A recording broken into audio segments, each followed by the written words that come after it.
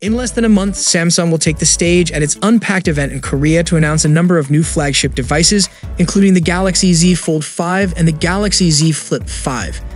And it seems Samsung is finally beginning to properly test the Fold 5, as the international per global variant of the phone has popped up on the Geekbench website. The first Galaxy Fold 5 benchmark was spotted back in March for the USA variant, so it's taken 3 months for the global variant to make an appearance. The global variant's single-core performance score is lower than the US variant, but we can expect all variants to have the same performance once the device hits retail shelves, as Samsung's foldables are powered by the same chip in every market. As per the Geekbench listing, the device got 1845 points in single-core, while in multi-core it received 5083 score. The benchmark also confirms the Fold 5 will launch running Android 13 out of the box instead of Android 14, which is to be expected, especially now that Samsung is releasing its new foldables a little earlier than usual.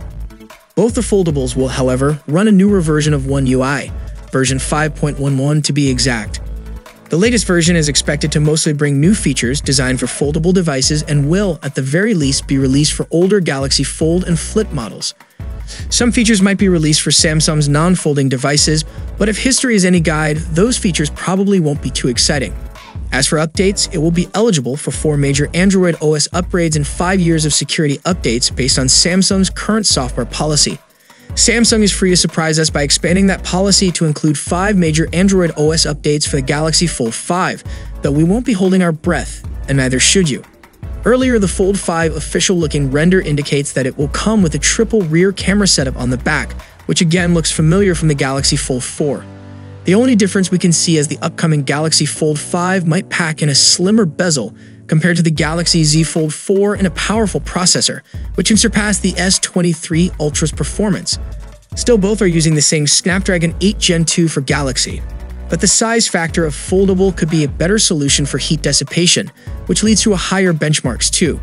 So what do you guys think about this new benchmarks of upcoming foldable from Samsung?